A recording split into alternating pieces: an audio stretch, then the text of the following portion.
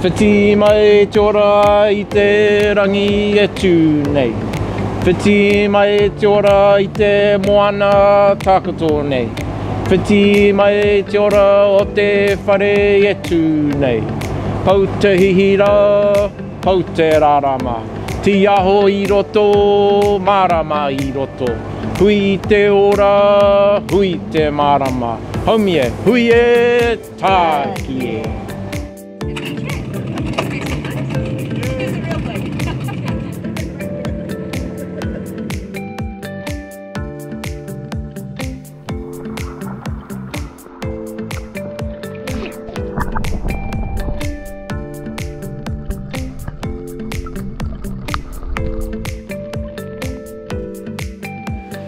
Well, we got in for a dip just next to Mamaku, Indian Island. Great to get in the water, Sean. It's absolutely beautiful down there. And this environment, this marine environment in Fiordland is really unique, isn't it? It is, yeah. It's a very special environment. It's a bit different from other environments we have around New Zealand, where we have a lot of rain here. That rain will soak down through our forest, and essentially the forest is like a massive tea bag. And as that tannin stained water comes out, it rests on the surface of the beautiful ocean here and acts like a pair of sunglasses.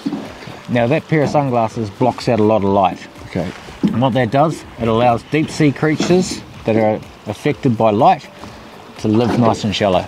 So it's called deep water emergence. So we can go for a snorkel like we've just been here before, and you'll see deep sea creatures that normally you'd have to use a submarine or ROVs to go down to find them. So very unique. Yes, brilliant to go and see. And you know, when you're down there and you're in amongst those kelp forests, and of course you've got your forests up here on the whenua, you really feel like there's this connection between the land and sea, even though they're separated, sort of. There is a real connection, isn't there? Massive connection, yeah. So, as I say, you know, there's so many different trees up in here, and much the same as in the sea there. We've got so many different seaweeds through there, and they rely on each other.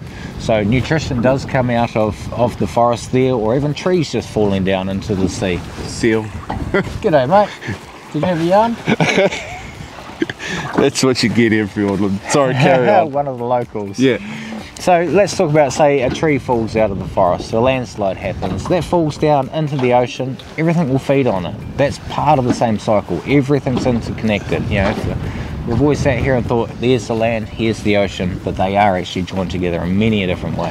And the health of one another, you know, the health of the land is going to impact the health of the sea. Definitely, yeah. Well, one needs the other. Yeah. So we need to look after both of them. Great.